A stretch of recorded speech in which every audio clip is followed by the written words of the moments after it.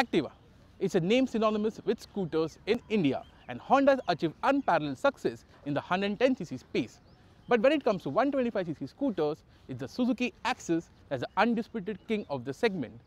It still remains a popular scooter for Suzuki, but competition has stepped up the game and Suzuki had to respond. And it has. With this, the new Burgman Street is the first maxi scooter offering from Suzuki for India. And like the Gixxer siblings and the Intruder has been specifically developed for India. So does the new Suzuki maxi scooter justify its premium pricing? Let's find out. The major reason for the curiosity surrounding the Burgman Street is its maxi scooter styling. It looks good and the large proportion does make it visually appealing.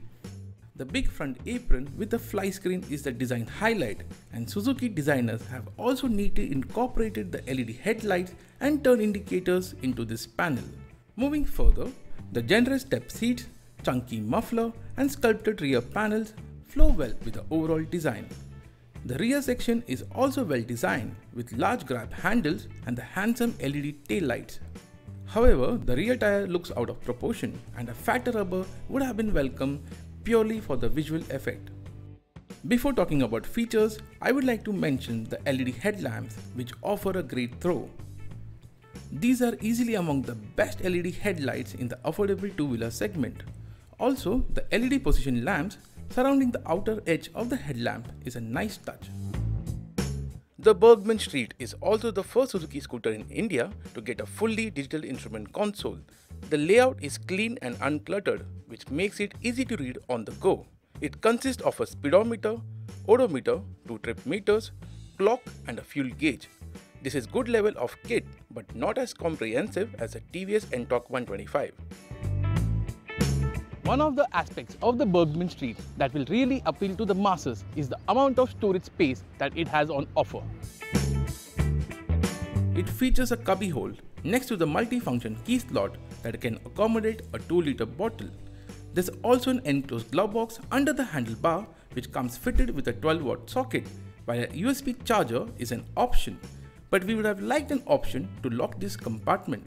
Underseat storage capacity stands at 21.5 liters, same as the Axis 125, which Suzuki claims is the largest in the segment. It also gets aluminium foot peg, which adds to the scooter's premium factor. Fit and finish quality, as expected from Suzuki, is impressive. With its snazzy styling and large dimensions, the Burgman Street is an attention magnet. Yes, the rear wheel is a bit small, but it isn't as unproportionate like say the Suzuki Intruder.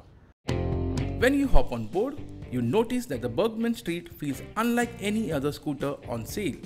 The wide handlebar, tall windscreen and large footboard make the new Suzuki scooter feel premium. Its riding position is upright and comfortable, and the Burgman Street gets flexible foot position. This allows you to stretch your legs out and place them on angled footrest molded into the apron. This is a clever addition and it improves comfort, helping make long commutes less tedious. In addition, the long and well-padded seat makes this a pillion-friendly scooter. Powering the new Suzuki offering is a tried and tested 124cc motor as seen on the Axis 125. The air-cooled single-pot motor produces 8.7 horsepower and 10.2 Nm of torque. Now, despite weighing 7 kg more than its sibling, the Burgman Street offers peppy acceleration. It also has a strong mid-range which makes overtaking in urban environments a breeze. Engine refinement is good, but the engine sounds a bit gruff at higher speeds. This being a short ride, we couldn't test the fuel efficiency of the Burgman Street.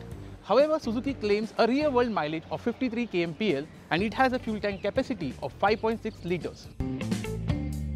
Gladly, the Burgman Street has carried forward the agility of the Axis 125, and despite the new maxi scooter's large dimensions, you can squeeze it through traffic easily. The disc brake unit at front and a drum unit at the rear do a good job of shedding speed, while CBS is standard. Ride is compliant at sensible speeds, and the telescopic front fork and monoshock unit do a good job of absorbing bumps. We do have one complaint though, and that is with the restyled handlebar. The bar is set lower than that of the Axis, and if you are a tall rider, the bar ends brush against your knee while taking U-turns.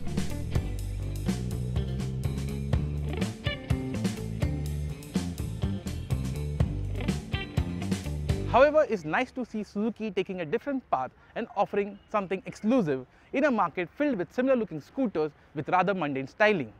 And exclusivity comes at a price tag, and in the Burgman's case at Rs 68,000 ex-showroom Delhi.